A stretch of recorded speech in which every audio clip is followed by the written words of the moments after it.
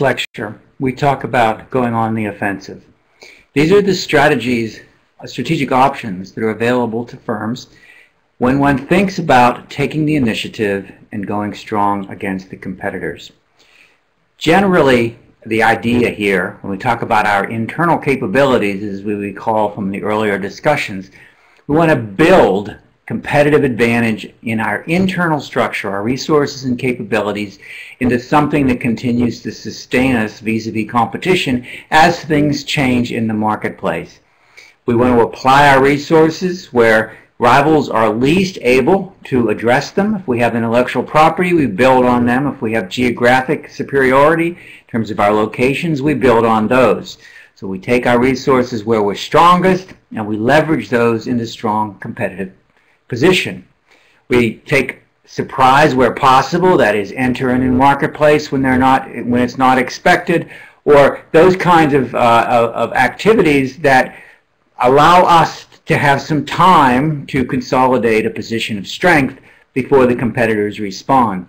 And also, we want to display a bias for quick action, swift activity, getting out into the marketplace and then making corrections as we go along. It's an active strategy. Being on the offensive is an active strategy which tries to move organizations forward in a way that might overcome, overwhelm, or push away competitors who might want to take a certain amount of action.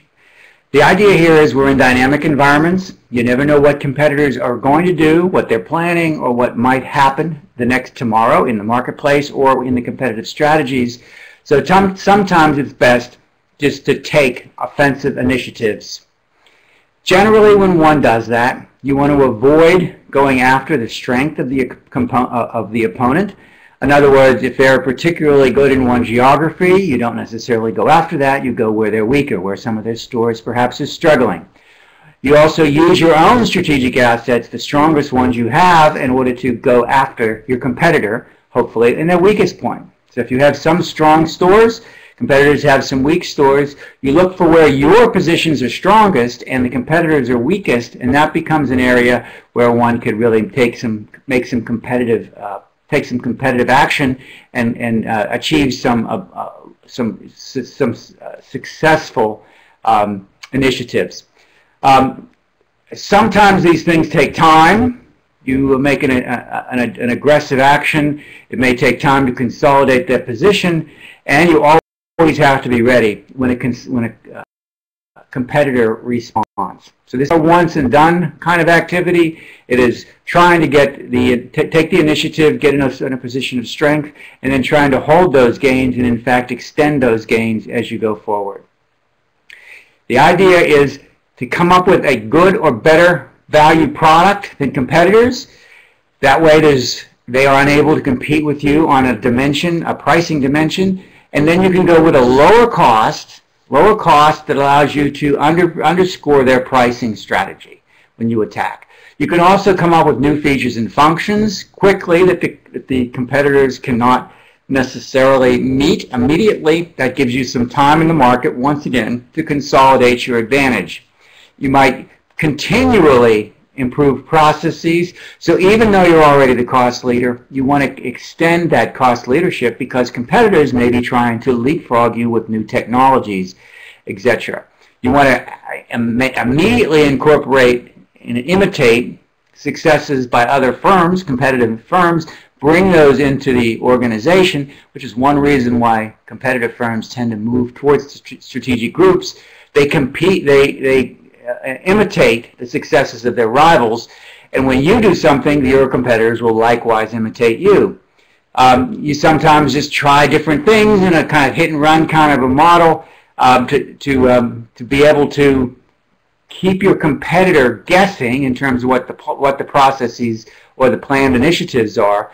And you also sometimes want to be preemptive. That is, you're the first one to open a store in a particular area or whatever. As we'll talk about in a later lecture, that timing can be a problem because one can make mistakes and the competitor can come in as a second mover and take advantage of some of those errors.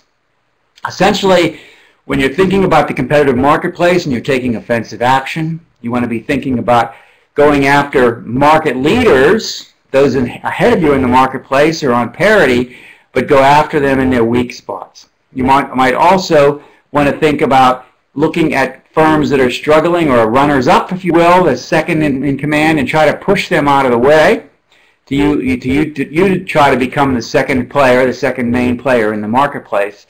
We also have to think about potentially going after some firms that are currently struggling. That's an opportunity sometimes to buy up assets and to buy at a liquidation price, some assets and some positioning that might otherwise you would have to build from scratch.